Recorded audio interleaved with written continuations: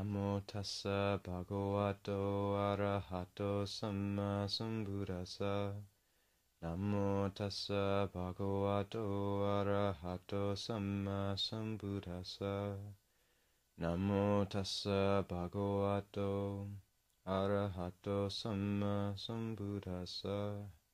Buddhang dhammang sanghang namasami.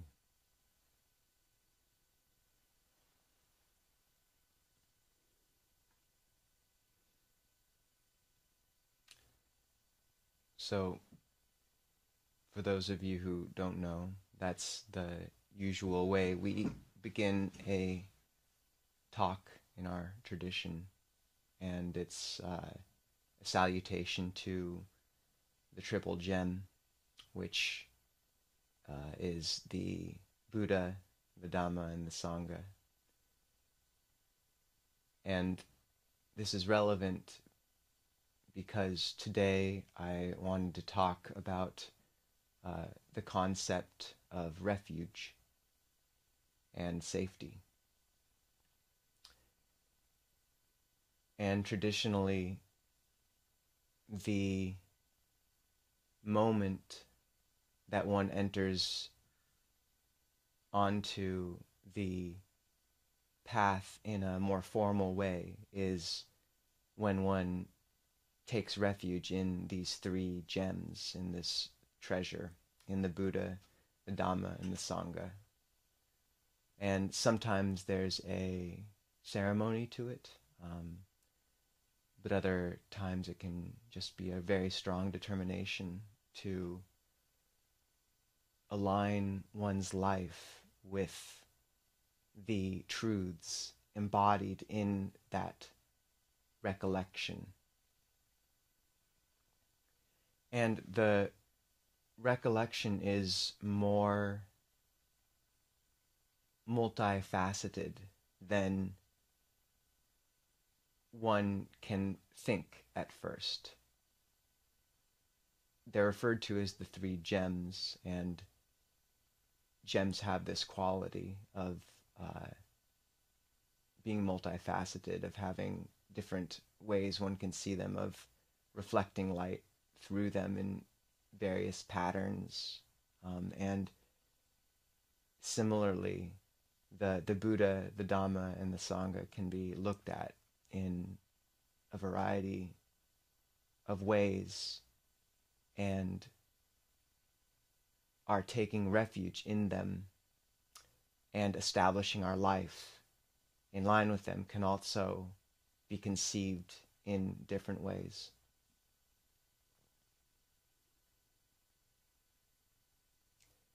So the first gem, the Buddha, the historical Buddha, each of these gems has at least two aspects which are spoken of most often. And for that of the Buddha, we have the historical Siddhartha Gautama, who went forth and left, as most of you know, a life of plenty and gave himself completely to discovering a way of transcending the condition of suffering and stress and birth and death which bound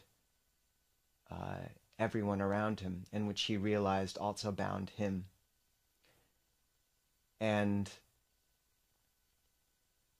for me, or for many, this external level of taking refuge in the Buddha can be off-putting as modern people somewhat averse to the idea of placing faith or worshipping any external figure. And this is sometimes compounded by the representation of the Buddha in the form of a statue. But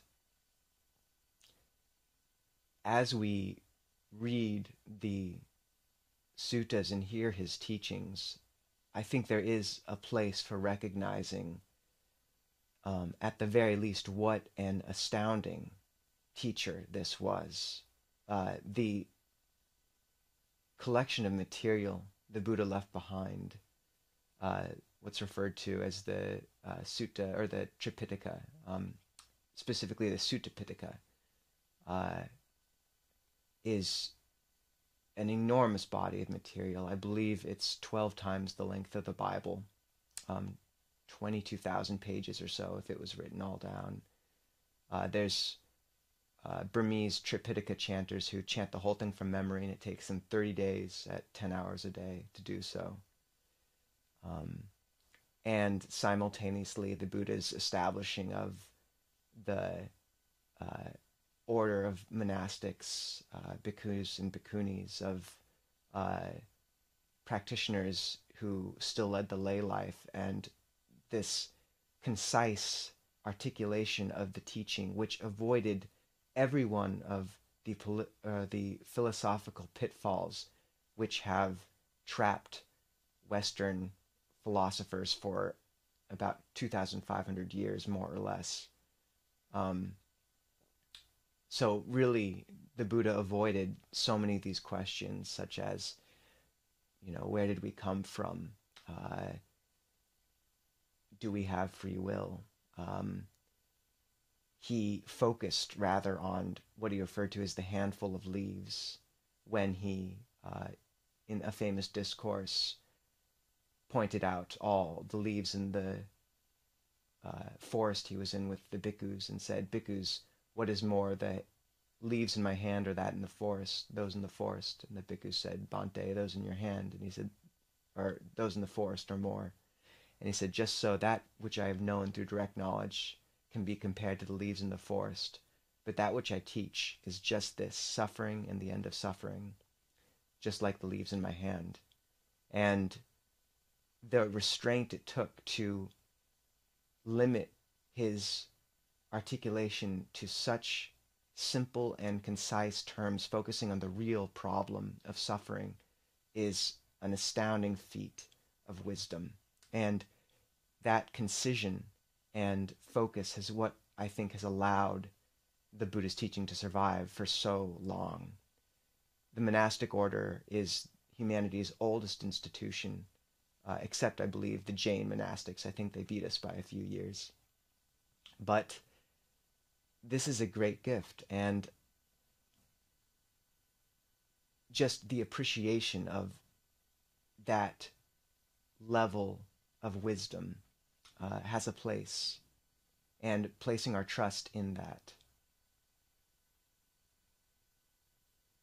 However, the second level of the first gem of the Buddha, and this is the one that is perhaps the most powerful, is what the Buddha represented, which was the pure knowing. And this is something that we are careful to not reify, to not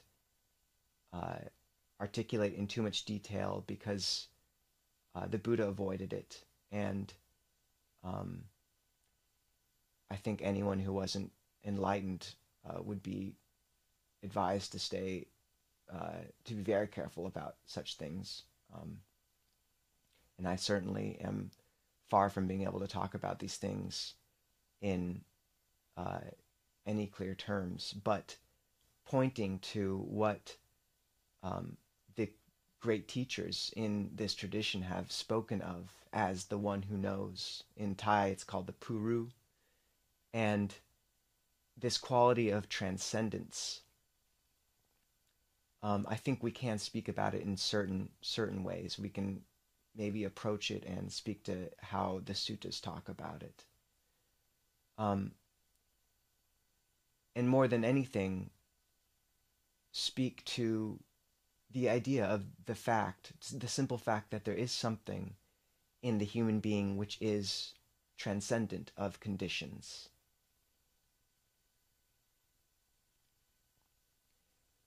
I was having a conversation yesterday with a friend who spoke about the moment about 5 years ago when he read about the killing fields, how it rocked him to his core because he suddenly saw the world as a chaotic and dangerous place, bereft of real order or real refuge. And I think the world can appear this way unless we have some teaching pointing us to the fact that there is something in us which is capable of moving beyond and above even the most brutal conditions that one encounters in the world. So there is something in the human heart that allows a Tibetan Lama to be detained by the Chinese in prison for 20 years under torture. And afterwards, when he had been released and was asked if he was afraid during that period, he said, "I was afraid of one thing, and that was that I would lose the ability to love my captors, and I would begin to hate them." But he hadn't given in to that. And the mere fact that there's something in the human heart which can transcend conditions at that level, that can exist in such a hell and yet be unsoiled by even the most brutal of conditions one can find oneself in, and remain equanimous and caring towards even those who are, by the worldly standard, completely deserving of one's contempt and hatred. That is transcendence. And it does not have to be an ontological truth.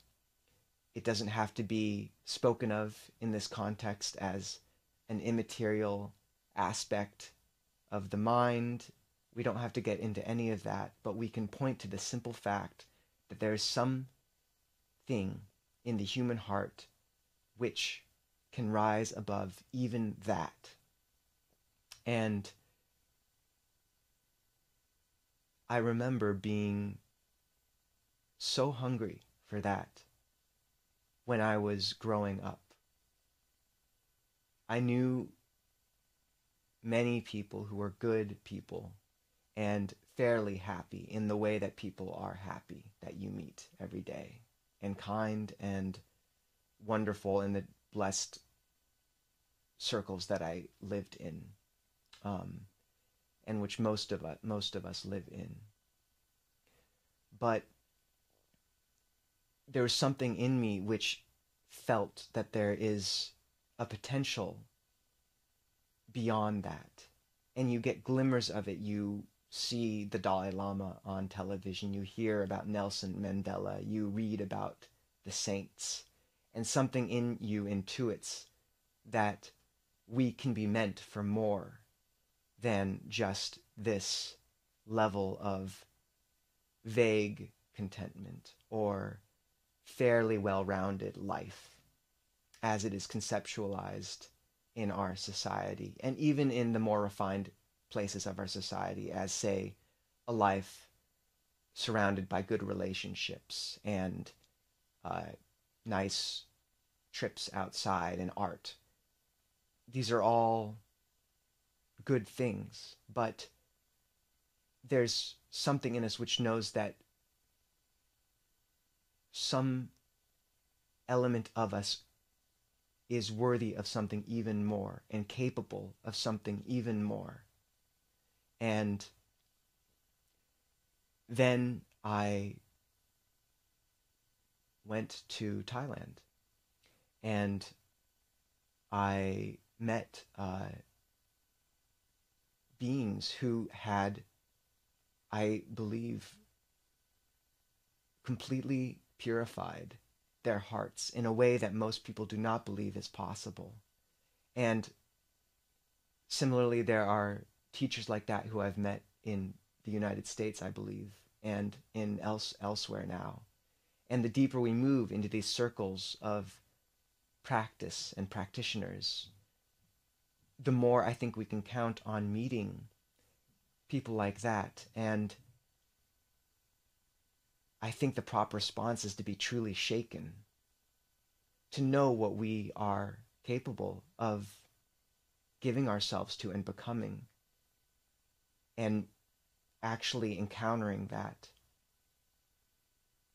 and seeing clearly the results of a life of dedicated practice can reorient a whole life, because we see what we are capable of and intuit that that is the most worthy of goals.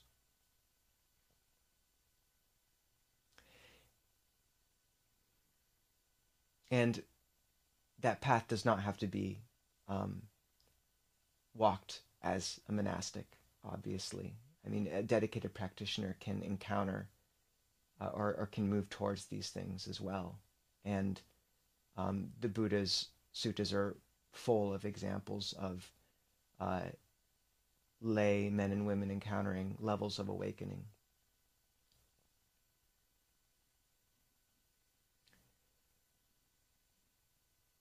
And similarly, there's a book by Alexander Solzhenitsyn called The Gulag Archipelago. And he wrote it when he was in the Soviet gulags, the work camps. And he kept it all in his head. He wrote it in his head, and that was what kept him going. But the gulags were the most hellish conditions that one could imagine, perhaps. And he wrote about this, and it is a book that brought down the Soviet Union in many ways. It revealed what was really going on. And he encountered during his time, his decade, over a decade of time in these work camps, a few souls, a few people who had managed to remain completely uncontaminated by even those most brutal of circumstances. He tells the story of one man who would not lie for anything, and the work camp guards tried to put him in a fairly comfortable role as an overseer of certain aspects of the work, which would have provided him with a lot of benefits, but it required him to doctor the books a little bit and lie about certain numbers of hours work, just a little bit. But he wouldn't do it, and he had to forego that chance. And yet this character and others like him were somehow, because they had this refuge in their morality and in some foundation that was completely or mostly immune to even these circumstances, they were somehow untouched at a deep level by even those circumstances. And those examples are what I think kept Solzhenitsyn inspired and allowed him a continued faith in humanity even through those brutal years. And this is transcendence of a kind. And there's a phrase in the suttas that because of one's morality, one can go anywhere and is not afraid. And also the Buddha speaks of 5 kinds of loss: relatives, wealth, health, right view, and morality. And he says of all those 5, the first 3 are trifling. And the last two are of utmost importance. And that isn't to minimize the loss many have suffered at the hands of those first three. I don't mean to say that at all. But just to point that if we maintain those latter two, those we have control over, and those can sustain a human heart even through the most brutal of circumstances, and that is a refuge. So this potential for transcendence, this thought and intuition that there's something in us that is capable of absolute purity and care, even in the midst of the most brutal circumstances, that is a refuge. And we can take the first gem at least as that much, without getting too caught up in exactly what the one who knows is. We know that there's something in us and in the human which is transcendent of conditions.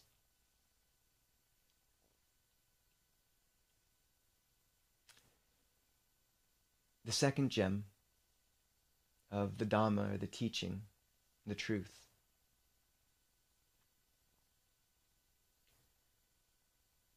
I've spoken at the beginning of this talk about the body of teachings as contained in the texts, their breadth and restraint, their specificity, the fact that they steer as much as possible away from describing the world and more pointing one to how one interacts or should interact with the world and with one's own mind to cultivate a pure heart and to transcend conditions of suffering and to make oneself a blessing for all those around one.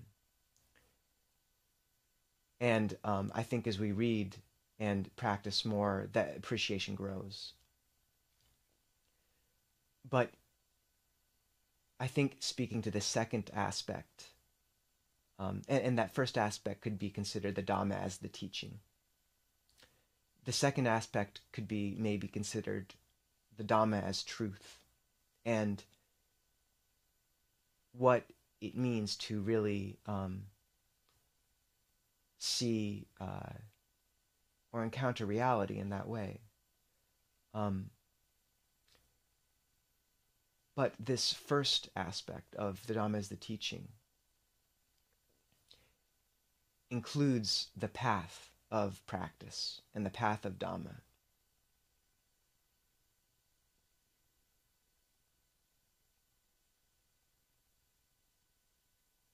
And the Buddha spoke about the Noble Eightfold Path as the way from suffering.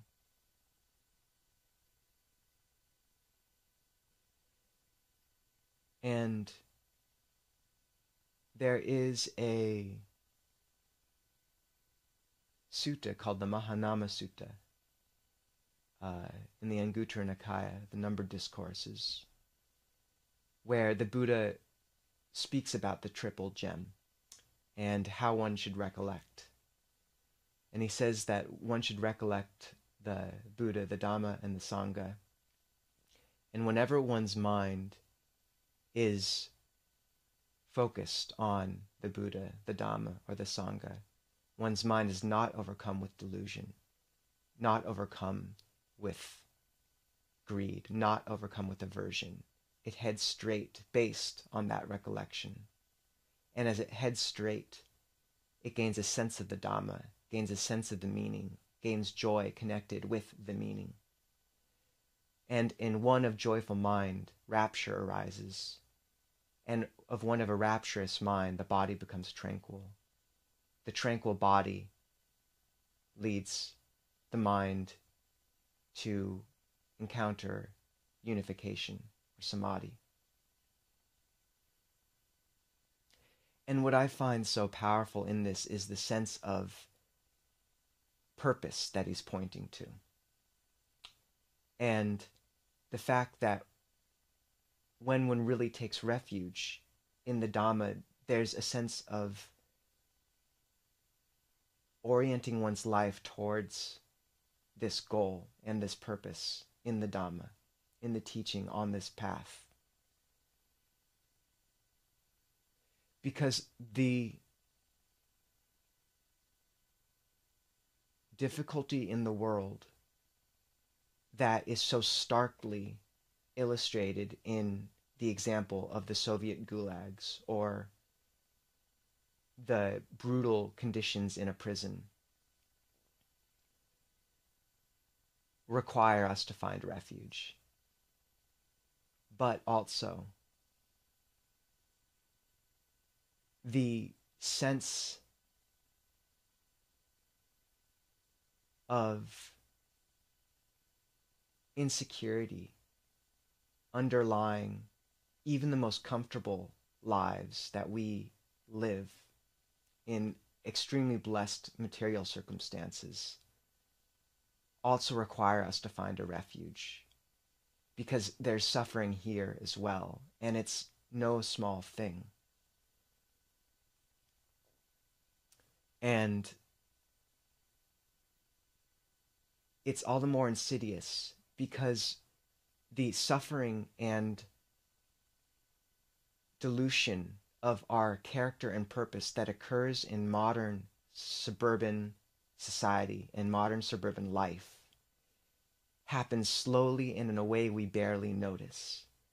And it is instead the steady dilution of our core and of our intuition of who we truly are capable of being and of what our life is truly worthy of. A steady dilution of that in a confluence of comfort and convenience and a subtle loneliness.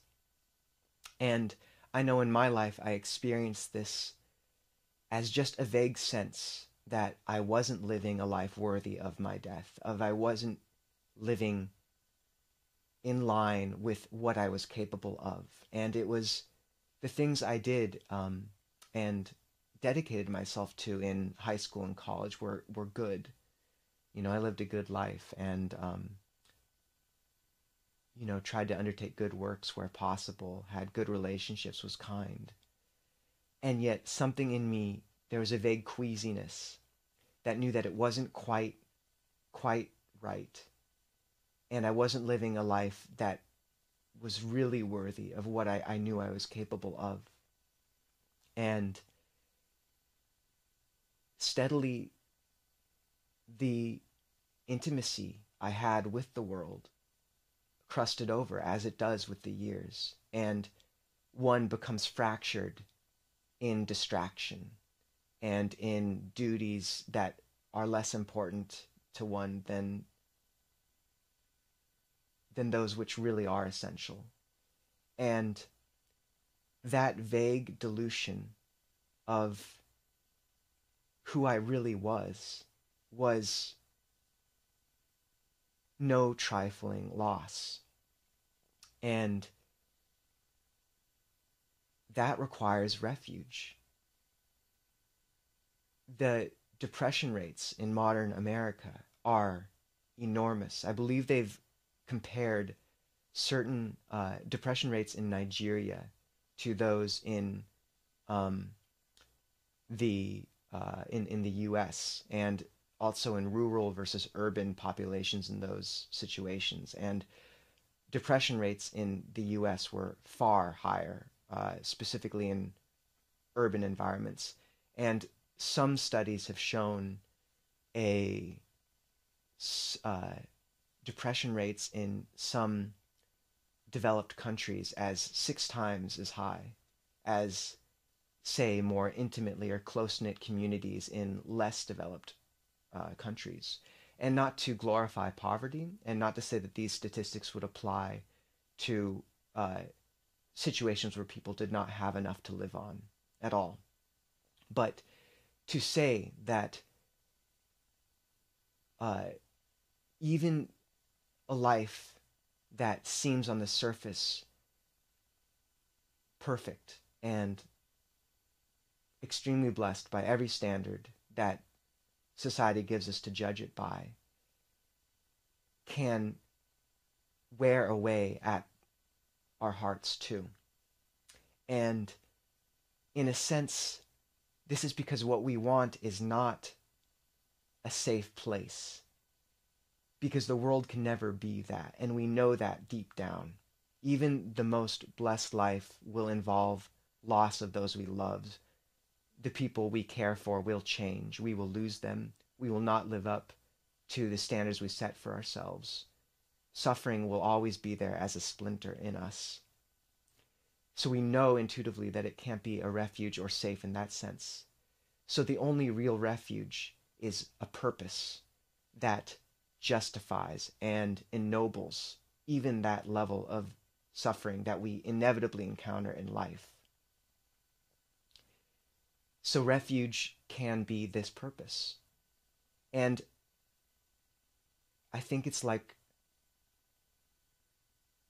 this, I think, is part of why the Dhamma is a refuge, why the path is a refuge, and why in this Mahanama Sutta, when the Buddha speaks of when one recollects the Buddha, the Dhamma, the Sangha, one's mind heads straight, and one gains a sense of the Dhamma, a sense of the meaning, a joy connected to the Dhamma. And for me, that indicates this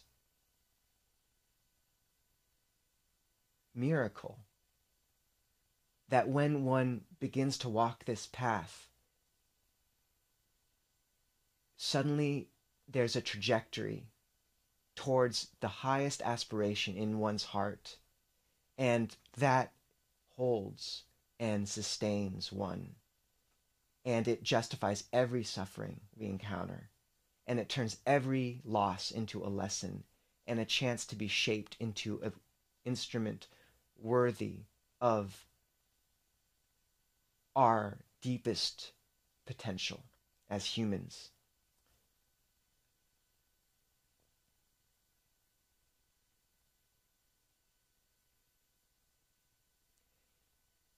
Because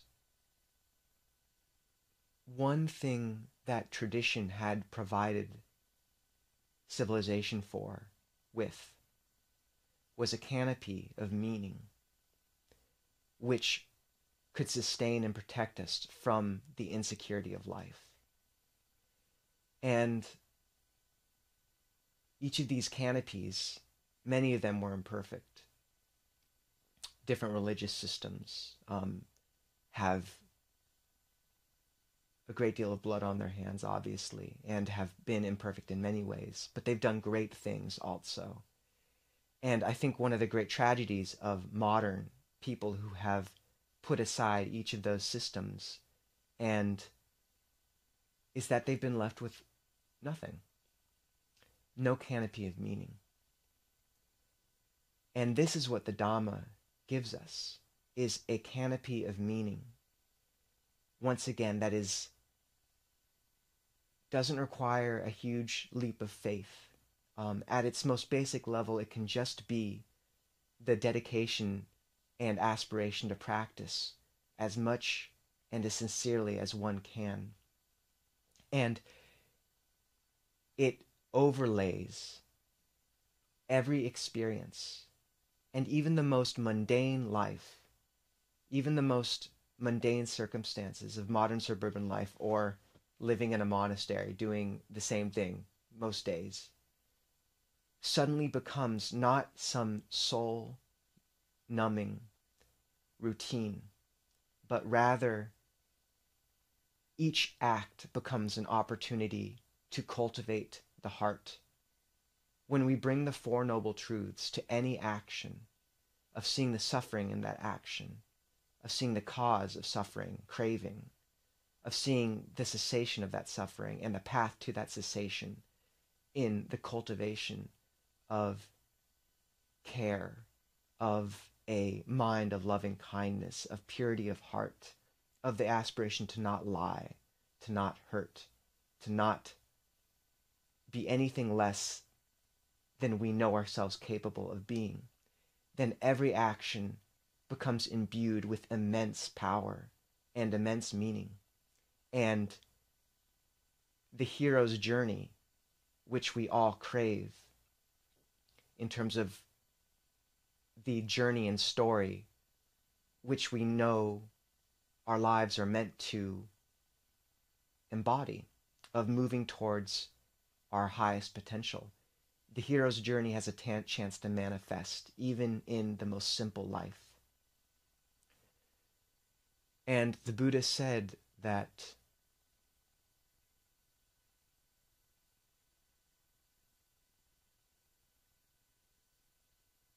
the best way to give was to give as an ornament of the mind.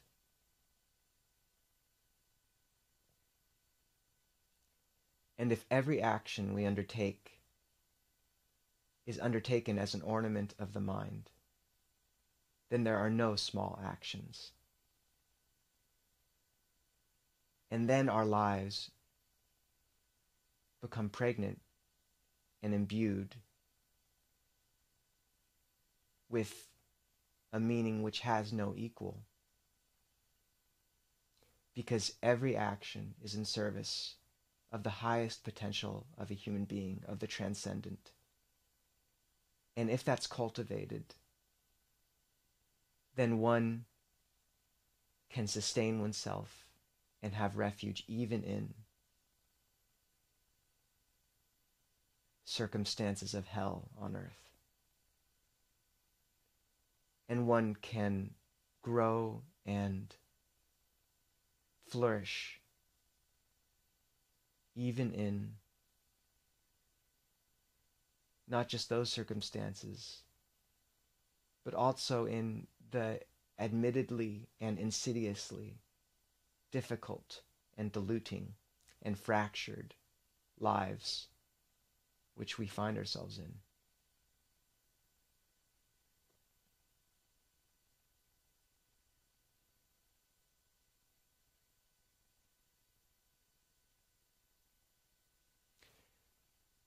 And it's important in that one sutta I mentioned, the Mahanama Sutta, that it says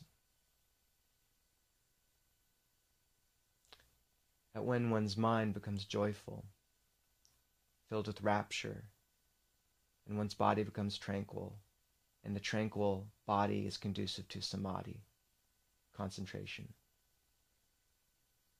that at each of those moments, the Buddha is pointing to meditation. It's the refrain. And that's the essential anchor for all of this.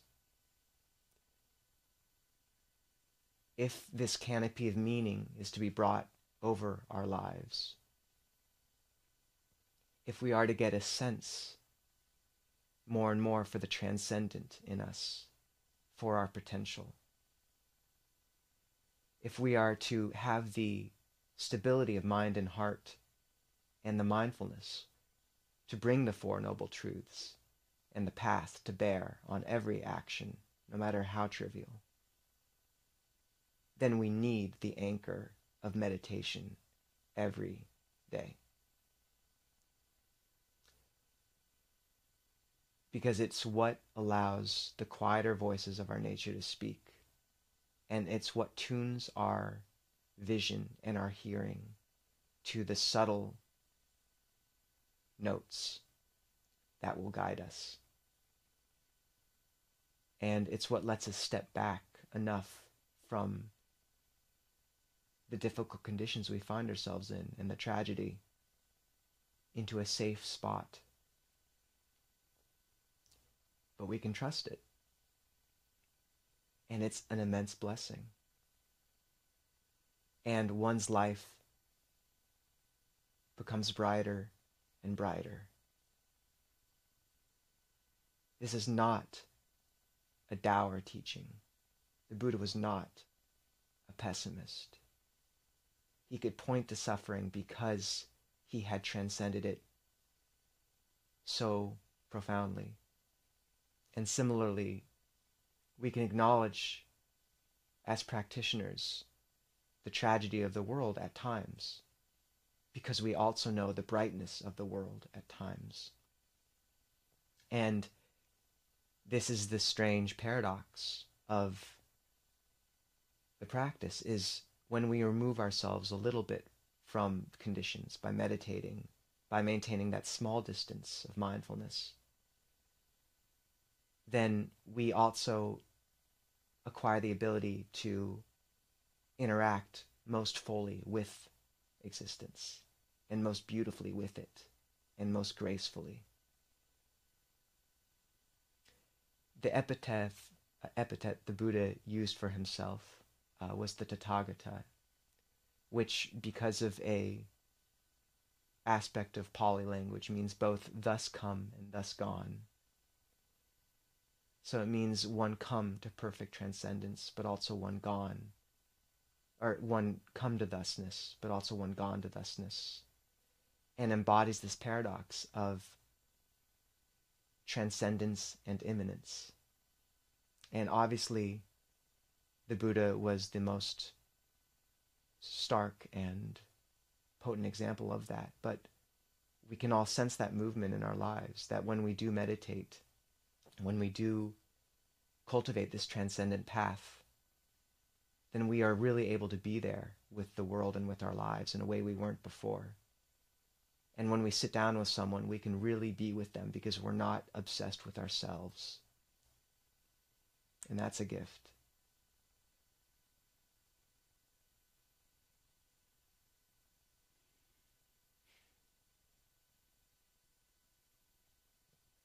And the final gem is the Sangha, which traditionally would mean the monastic Sangha the Buddha set up. And more than that, the beings who have encountered some level of awakening.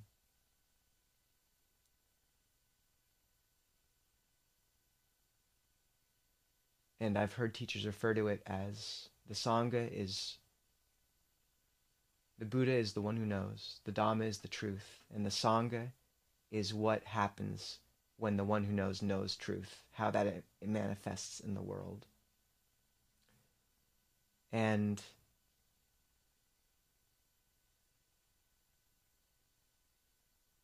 I think when we encounter beings who have done that, it really is a refuge to know that someone's capable of that and that we are as well. And I think today it's also worth looking to a facet of that gem as well, in terms of the community, which the Buddha traditionally referred to as the parisa of practitioners, which hold us all, and which we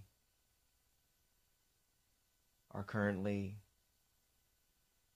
giving ourselves to, even by joining into this talk and listening, coming into monasteries. And we need that. We need friends on this path. We need those to support us and to keep us on the right track. So, if we have a chance to encounter beings who have purified their hearts, then that is a great blessing. And the more we can meet and be with those people, then that's should be done. But perhaps in times of COVID and others, also valuing this aspect of community and what it means to have such good friends. And it's how we can keep our path straight and find a refuge even in the midst of suffering.